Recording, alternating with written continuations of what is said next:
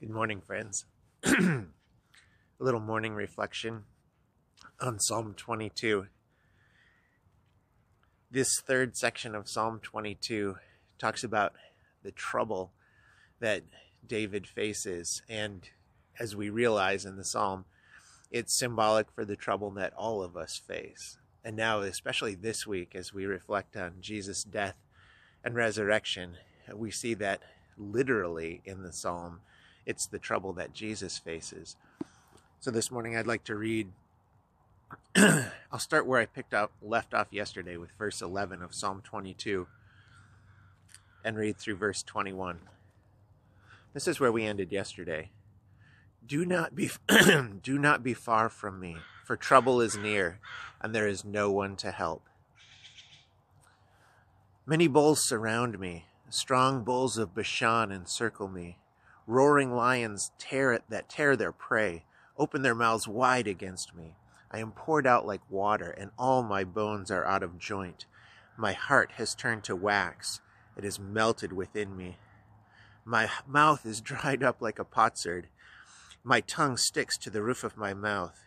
You lay me down in the dust of death. Dogs surround me. A pack of villains encircles me. They pierce my hands and my feet. All my bones are on display. People stare and gloat over me. They divide my clothes among them and cast lots for my garment. But you, Lord, do not be far from me. You are my strength. Come quickly to help me. Deliver me from the sword, my precious life from the power of the dogs. Rescue me from the mouth of the lions. Save me from the wild oxen. This is a section where David gets a little bit more specific about his troubles, and he paints the picture in this really vivid way. He first talks about bulls and roaring lions surrounding him, and as we read this text, we realize there's nothing literally that we can attach this psalm to in David's life. Instead, he's giving a pattern of pain, one that we can all find ourselves in. When he talks about bulls and oxen, or bulls and lions, those are symbols of power in the Bible, right? The powers are against David, whatever those powers may be. And in the face of that, he's poured out like water in fear. His heart melts like wax.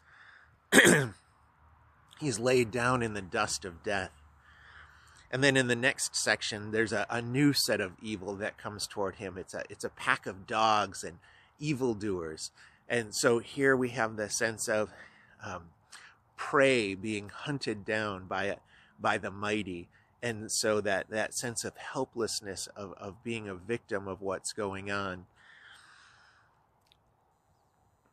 And this becomes then the prayer book for all of God's people, where we can find ourselves not necessarily in a specific situation that David was in, but rather we can bring ourselves in because we've all faced those powers that were against us, or ways that we felt like the hunted prey. I think of times in my life where I felt that this psalm was the most vivid for me, when we were going through times of infertility and were completely helpless, family troubles I faced as a child, the death and suffering of a 9th grade student of mine who had a form of cancer that ravaged young people, but it was very rare. I think of the 2008 housing crash when I was in seminary, where for a period of like 16 months, we were struggling to try to unload a house and get out from under debt. And even after that long period when we did get out of debt, or when we did get rid of the house, that was just now the beginning of years of digging out of debt.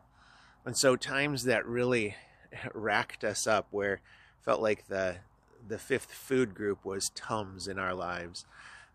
That time of anxiety and fear, of helplessness.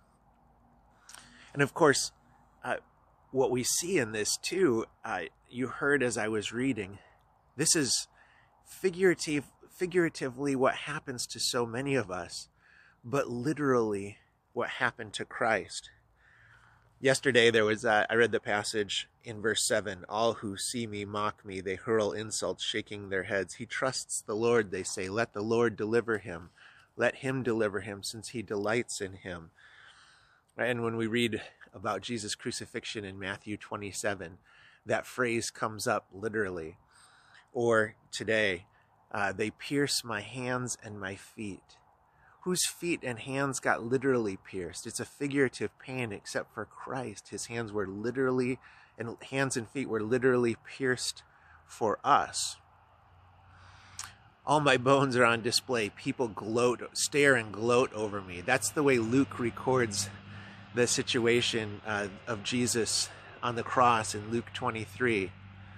They divide my clothes among them and cast lots for my garments. That's exactly what John says happens in John 19 when Jesus is on the cross. And so the psalm gives us a framework to express our own pain and our own fear and our own anxiety. And yet we see that Jesus literally faced all of those things. So we know that we have a Savior who understands the depth of pain and of rejection, and yet overcame them on our behalf. His victory becomes our victory.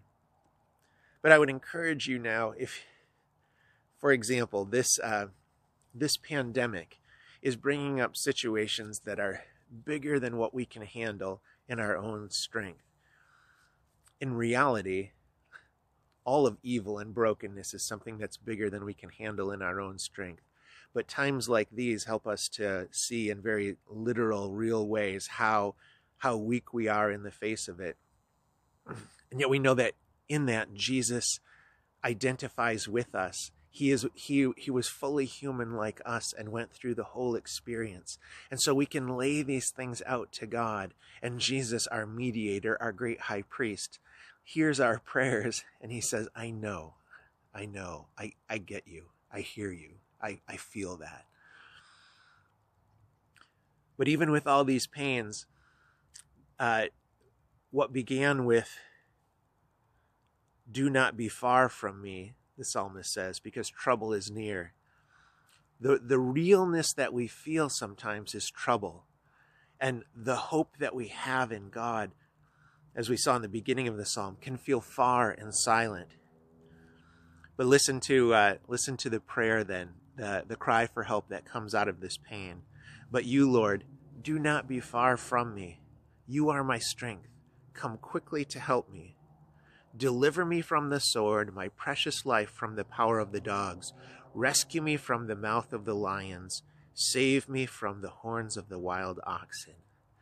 And so let that be our prayer, whatever it is that we're facing right now, whatever anxieties that we're having, especially in the time of pandemic, that we would put them before God, that we would know that however it may feel right now, God is nearer than any trouble. God is stronger than any foe. Christ is identifying with us, and he is the one who has won the victory already.